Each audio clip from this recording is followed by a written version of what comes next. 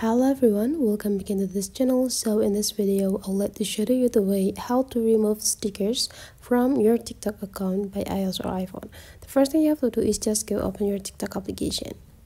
And right after that, you just need to see that there will be like several sections down part here. There will be home, shop if you have it, plus this for here to create the new content, inbox and profile. So to find the stickers collections of you, go click your profile. Now the next thing you need to do is just go take a look on this line. It will be like right after the bio of your TikTok account.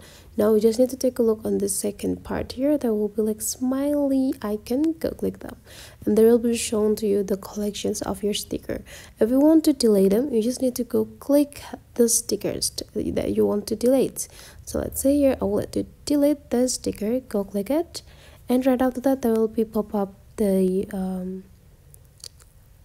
options, and then you just need to go click delete, confirm that you want to delete it, and it's done. The sticker is already removed it. So that is the way how to remove the sticker from your TikTok account. Hopefully this tutorial today is useful for you guys. Thank you for watching, and I'll wait to see you for the next tutorial.